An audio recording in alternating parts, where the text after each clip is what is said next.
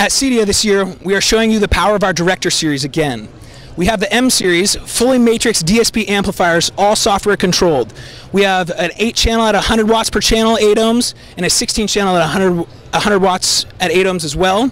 And then we also offer a 65-watt version if you don't need quite as much power.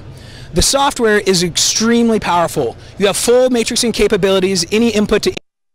You can set any level you need to as far as minimum volumes, maximum volumes.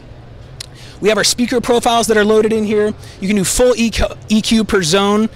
You can also, one of our favorite features about this is we have a homeowner tab that we added in. So once you get all your systems dialed in, you can give your homeowner limited access.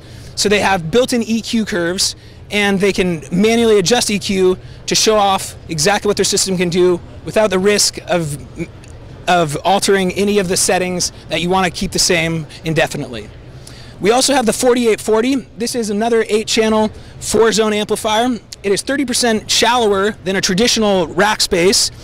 All the same power and same tools as our other amplifiers, but with the additional real estate on the back, as it's a 2U version instead of the 1U that the 4800 is, we have additional digital outs and loop outs on the back.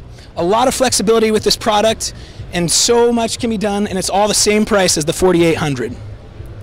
Now, if you don't want to use the matrixing amplifiers, we also offer the brand new D series.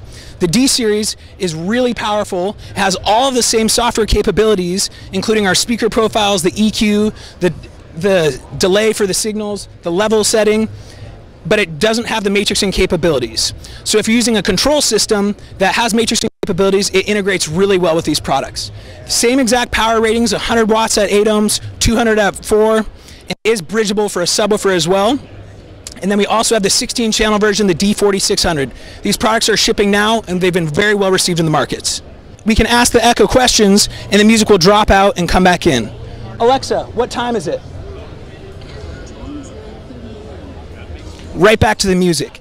Extremely powerful tool that can be used for other integrations such as door chimes, phones, whatever you want. Anything going into the 1/8 inch input will be the priority, and it will switch between that as long as it's sensing signal.